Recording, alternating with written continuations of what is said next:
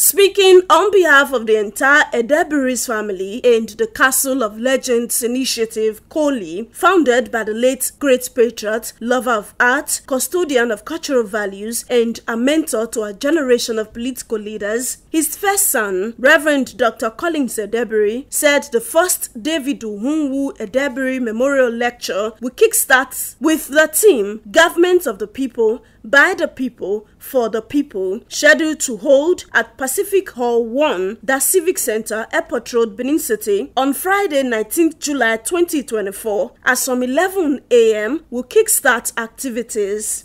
We have set to open this memorial lecture to all members of the society, the academia, civil society, politicians, professionals of all categories, journalists, market men and women, and indeed the general public.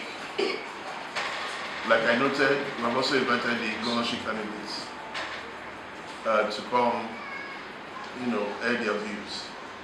The Day 2 activities will see 4 wrapped-up events of Thanksgiving, opening of Mausoleum, which will be a repository of the life and times of the late Esogban of Benin, the official launch of the David Uhunwu Edebiri Art Gallery, housing creative works of carvings, sculptured works, and books of deep cultural values meant to be a research hub, as well as a memorial anniversary reception and celebration, will take place on Saturday, 20th July 2024 at the Elite Garden, number 3 Ogiesoba Avenue, off Airport Road, Benin City, beginning at 12 noon.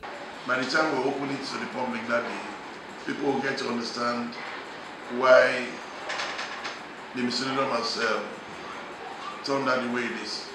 It's a beautiful piece of art, and we're hoping that that Miscellaneum will speak to the life and times of our father.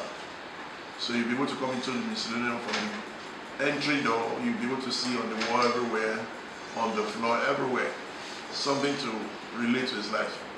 So if you didn't even know him at all and never read about him, visiting the Miscellaneum, you have enough information about how he was born, how he lived his life through the ages. That transformation will be shown literally and otherwise. The late Esogban of Benin passed on at the age of 93.